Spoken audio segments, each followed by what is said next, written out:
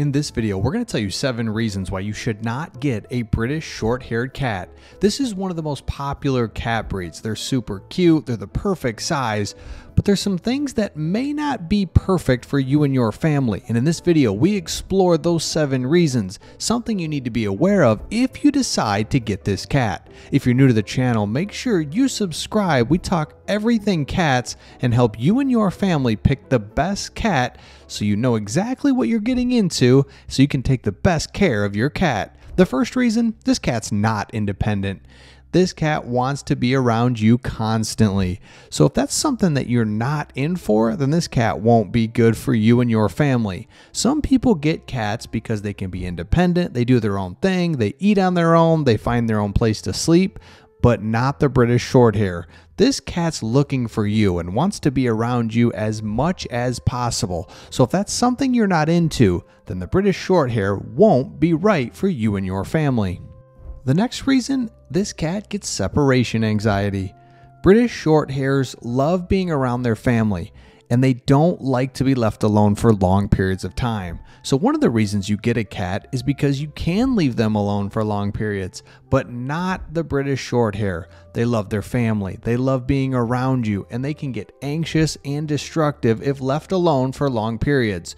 The British Shorthair can be left alone, but if they are, you make sure that somebody comes and checks on them. So if this is something you don't want to deal with as an owner, then the British Shorthair won't be a good cat for you and your family.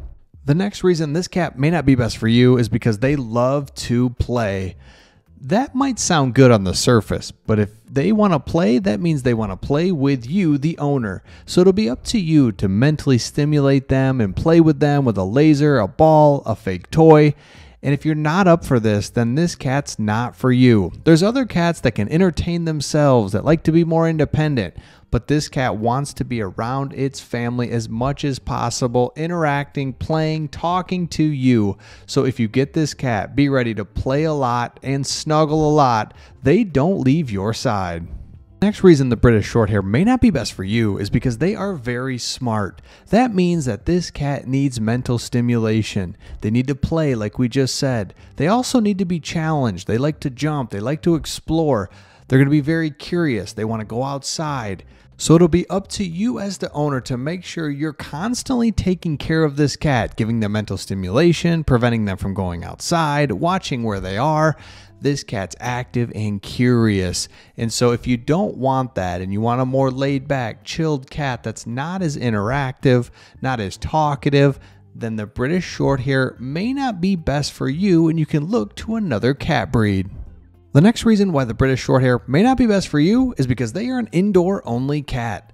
This is not an overly big cat. They're sensitive. They're a beautiful cat that should remain indoors at all times. This way they don't get injured, they don't get into fights, they don't get lost, and you don't have to worry about your cat.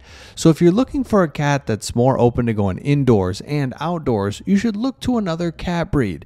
There's plenty of cats that can do okay outside, but the British Shorthair tends to do best indoors where they're safe and you know where they are at all times. This cat has no problem staying indoors once you set the boundaries and the rules, but if you let them get outside, then they really want to go outside and it could be a problem for you and your family. The next reason a British Shorthair cat may not be best for you is because they are a cat that likes to eat. This is not an overly big cat, but they do eat a lot, so it'll be up to you as the owner to make sure you're managing how much they eat. And if they eat too much, then this can get costly. It's also important that you feed them really high quality food.